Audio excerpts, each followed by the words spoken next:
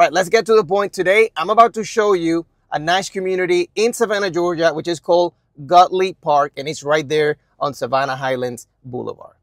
Here we are. This is the entrance, Godley Park. It's a little bit cloudy today, but let's take a look at this beautiful community. Now, the one thing you will notice, it is gated, which is perfect for people who look for safety.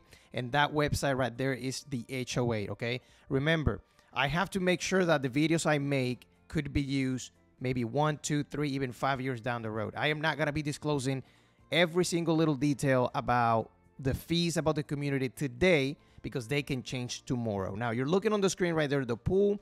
There's some volleyball courts. And this is basically the community from an air view, right? I'm using my drone. I do have my own drone, and I use it so you guys can see these videos, okay? So now, if you pay attention to the background, not only the houses here on the lower portion of the screen, but also on the upper portion of the screen, those are the other communities of not Godley Park, but Savannah Highlands Boulevard, or Highlands Boulevard, okay? So I created a playlist on my YouTube channel, right? Click on playlist and look for Savannah Highlands Boulevard communities, and then you will see the rest of those communities, okay? Now, one of the things that people like about this community, of course, is very walkable. You can walk on with your dog, with your kids. It doesn't matter. They have street lights on the sidewalks and things like that. Also, you have all of these beautiful amenities like the clubhouse, the fitness facility, the playground, the pool, the volleyball courts, and things like that, all right?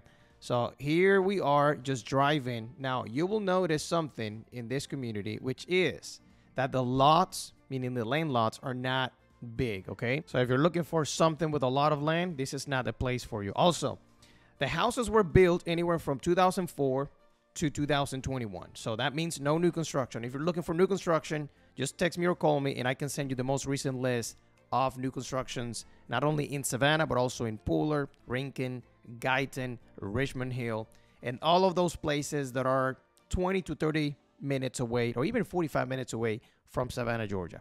All right. Now, a little bit about me. If you don't know me, I'm Luis Bruno. I am a realtor down here in Savannah. I ended up here because I was in the military myself for 6 years, and Hunter Army Airfield was my last duty station. Okay, so I started in real estate in 2016, mainly working with investors. Then I got my license, became a realtor, and I've never stopped since. Okay. By the way, if you are if you are from out of the state, you have no idea about how to compare the areas, right? What's the difference between Savannah and Pooler, Georgia? What is the difference between Savannah and Richmond Hill, or Pooler versus Richmond Hill, or Hinesville versus Savannah or Richmond Hill? Just send me a text message or call me or email me, whatever you need, right? And ask me for the out-of-the-state buyer's guide, the out-of-the-state buyer's guide, okay? I created that for people like you from out of the state who are planning on moving here, all right? Now, check this out, guys. That is a fact that I found on the internet. It says, what is Chatham County known for? Chatham County is basically where Savannah, Pooler, Port Wentworth, and all of these towns are located. It says Chatham County is the 5th oldest county in the United States and the largest county outside of Atlanta metropolitan area. Okay, so that is something that you need to know. It says that we have 3 crystal clear miles of uninterrupted public beach in Tybee. That water, guys, is not clear at all. So they're lying to you on that one. It is not clear water, so don't get too excited. Now, for all of you guys who cared about this, which I don't at all, but since you guys always ask me, here is what I found on Google. Now, go ahead and do your own research. It says the largest Chatham County racial ethnic group are white, 46%, followed by black, and then Hispanic.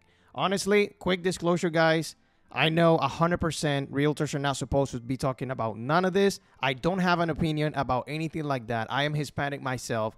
I have come from a black family, come from Spanish family. I have Asian clients, I got black clients, I got white clients, I got Hispanic clients. I don't care about anything like that. Now, if you ask me for my opinion on what I think about certain people in certain neighborhoods, I don't care. So please do not ask me anything regarding what I think about other people, okay? Make your own judgment. I am here to make real estate content, not to be talking about what I think about certain people, okay? Another important topic is the schools, okay? So if you got kids, you're planning on moving to Chatham County or the Savannah area or Pooler area, just go to savannahceo.com. You can see here the rankings of the best schools in the whole county. So they start on high school, then middle school, and then elementary school, okay? So I'm gonna let this here, pause this video, take a screenshot, whatever you need, and then you can do your own research later. But right there are the best high schools, the top 5 high schools in the county, then the top 5 middle schools in the county right here, right? And then at the bottom, you have the elementary school, okay? Just pause the video, take a look at it, and call it a day, all right?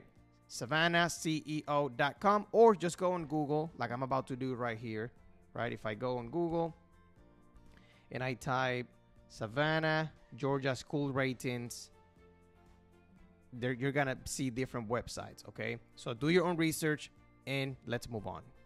All right, another thing that people want to know is comparisons, okay? They want to compare Savannah with Pooler with Richmond Hill, etc. And here's what you need to know about these different areas, okay? If you don't know anything, here's some facts. Number 1, Pooler, Georgia is more expensive than Savannah.